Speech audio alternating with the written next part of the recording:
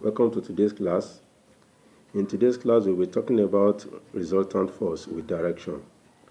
How to calculate for our resultant force when we are given different forces with different directions. So as we can see here, we have force 20 Newton at the horizontal, indicating that there is no angle here. The angle at which the force is acting is 0. The one of 10 Newton acting at 30 degrees, the one of 15 Newton acting at 25 degrees to the horizontal, the one of 8 Newton acting at 60 degrees to the horizontal.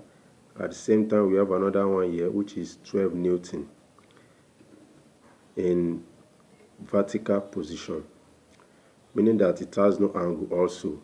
Any force that is in horizontal or vertical direction is always having an angle of 0.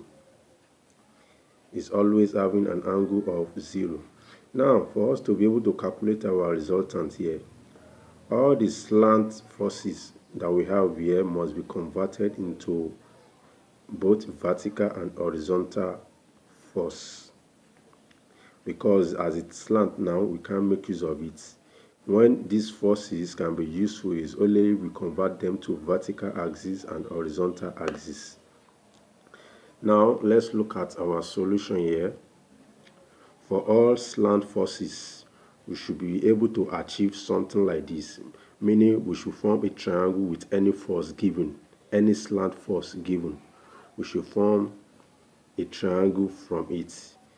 Looking at our slant force here, the one of 8 Newton, the angle is somewhere here, so we can form a triangle in this direction. So we should generate a triangle from every slant force so that we'll be able to get our horizontal force and vertical force from the slant force. Now, for example here, we have vertical here, we have horizontal here, and this is the force given. We have two angles. These angles is only used to show the trig that we are going to be using, meaning the trigonometry that we are going to be using. For easy understanding, whenever a side is facing an angle, that side should be having a trigonometry of sine, while the other side should be having cos. Now let's look at the one of theta 1 here. We have the vertical facing theta 1. So meaning that our vertical is going to be the F given sine theta 1, while the H is going to be F cos theta 1. But if we are to use theta 2, it's going to be, for theta 2, V equals to F cos 2 and H equals to F sine 2. So meaning that instead of looking for a way to generate this, just know that we are considering an angle. We are considering the side that is facing an angle. Automatically it's just going to be the F sine whatever you're having, which is V equals to F sine theta 1. And if it is this angle that you are going to use, definitely it's going to be the H that will be having the what? The sine. Now let's go to our solution. But before we go to the solution, we have to deal with the conditions first. Before you can solve anything relating to resultant force, you must understand that all upward forces are positive, depending on the convention you want to use. Some will use all upward forces are negative, but in this tutorial class we are going to be using all upward forces are positive and all downward forces are negative. At the same time, all forces going to the right are also positive, while all forces going to the left are negative. So also, together with our condition, we should understand that summation of forces, all forces in the horizontal direction, all forces on the horizontal should be equals to H. We are using H as a symbol for our horizontal, while sum of all vertical forces should be equals to V, meaning that our V is what is used to indicate our vertical, and the resultant is going to be square root of H squared plus V squared. So now, to start with the work we have here. Now looking at the diagram here, We have to solve them one after the other. For horizontal force here, summation of all forces on the horizontal, which is equals to H, equals to 20 minus 10 sine 30 minus 50 cos 25 plus 8 cos 60. How are we able to arrive at that? Now, for this 20 here on the horizontal, now let's take a look at our diagram here. On the horizontal, this is what we mean by horizontal. All force that is going to be in this on this plane is what we are going to be considering. Now let's start with the one with zero angle, which is the 20 Newton. It has no angle, that is why it's going to be ordinary 20 here. And as you can see, it's also going to the direction, it's also going to the right direction. So meaning that any force going to the right direction is going to be positive. That is why we're having positive 20 here. Then on the other side, for the 10 sine 30, how do we get that? This is 10 here. If we are to form a triangle from this slant force, which is going to look like this.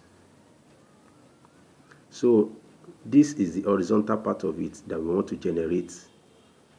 This horizontal part. So for us to get this horizontal part, we will see that the angle 30 here is facing that horizontal part.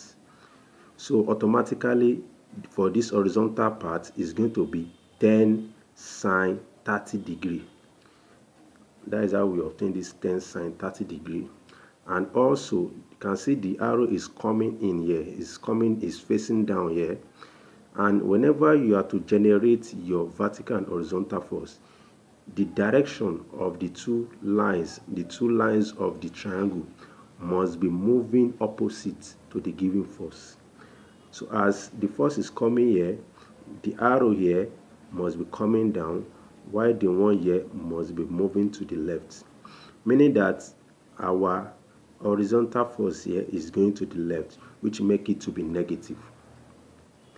We achieve negative 10 sine 30 degree here. Then for the other one, which is one of the 15 Newton. So this is the angle given, 25 degree. We can form a triangle from it in this direction. So as you can see, the direction of the force is upward, is moving up, meaning that here at the horizontal that we are trying to calculate, the arrow will be moving in what direction. It will also be going like this, while here it will also be going upward here, meaning the two lines must be going against the force given. Definitely for our horizontal here, we are going to be having a negative force on the horizontal here, and it's also not opposite to the angle. Since it's not opposite to the angle, it's going to be cos. So we have minus 15 cos 25. So that is how we're able to get minus 15 cos 25 here. And on the other side, which is one of the 8 Newton. For the 8 Newton here, this is the angle, which is the 60 degree. We can form a triangle here. If we form a triangle here, you can see the arrow is going in here. Definitely for the horizontal, the arrow will be moving against this arrow, meaning that the arrow here is going to the right. And whenever we have a force going to the right, it must be positive. So this is going to be positive, and it is not opposite to the angle, meaning that it is going to be cos. So we are going to have plus 8 cos 60 degree. That is how we are able to generate this plus 8 cos 60 degree. So that is for our horizontal. Then for the vertical, we are starting with the one with zero angle, which is the 12 Newton. It has no angle. Since it has no angle, it's going to be, and it's going upward, it's going to be positive, which is ordinary 12, no negative sign. Then for the next one, which is the 8 Newton. So this is another vertical line that we want to calculate for. We've done the one of horizontal, now we want to do the one of vertical. Now to get the one of this vertical, we should know that this side is facing the angle. So far it is facing the angle, is going to be what? Sine. And the arrow is also what? It's also going down. It's also going up, sorry. The arrow is also going up. So since the arrow is going up, it's going to be what? Positive. So it's going to be plus 8 sine 60. So that's how we are able to get plus 8 sine 60 here.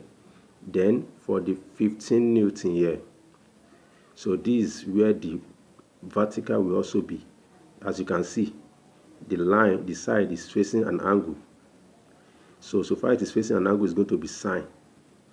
It's going to be sine, and the what? The arrow of this side will be what? Will be going against this, meaning the arrow is going up, and it's going to be positive as well.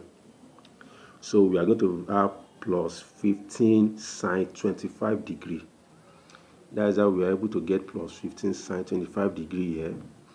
Then for the 10, so this is the vertical line that we need here. So we want to make this 10 to be vertical. So how do we do that? As we have been doing the rest. So this place, you can see, is not facing any angle. It's not facing the angle. So it's going to be what? Cos. Since it's not facing the angle, it's going to be cos, and the arrow will be moving down here, because our arrow must move opposite to the first given. So our arrow is moving down, which make it to be negative. So it's going to be minus 10 cos 30. So that is how we're able to get this minus 10 cos 30. So from what we have obtained here, therefore our h is equals to what? We are dealing with this first.